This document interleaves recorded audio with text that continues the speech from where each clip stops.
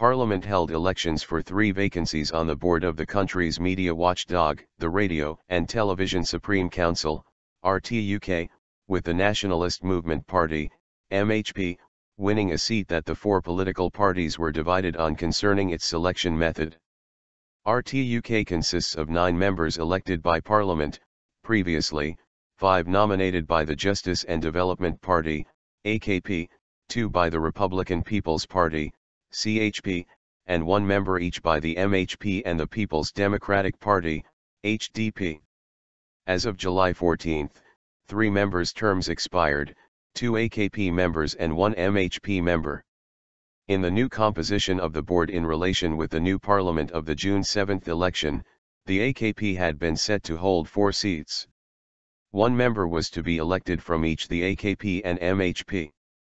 Candidates from the MHP and HDP, which have an equal number of parliamentary seats, would compete for the 3rd seat.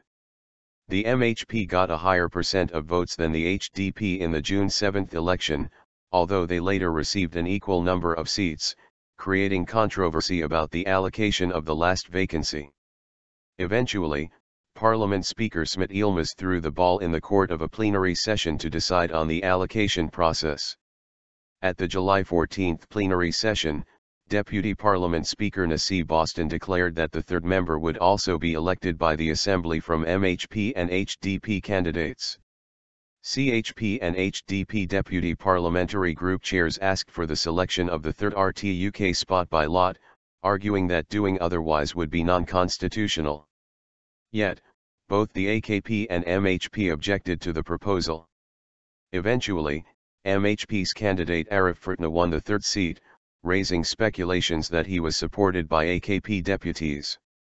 RTÜK is the supervisory body for broadcasters, overseeing compliance with media regulations, or the legal requirement for all broadcasters to ensure impartiality, truthfulness, and accuracy. Especially since Turkey's August 2014 presidential elections, RTÜK has been the center of criticism by international organizations, arguing that its partisan appointment, including campaign coverage, results in a lack of independence.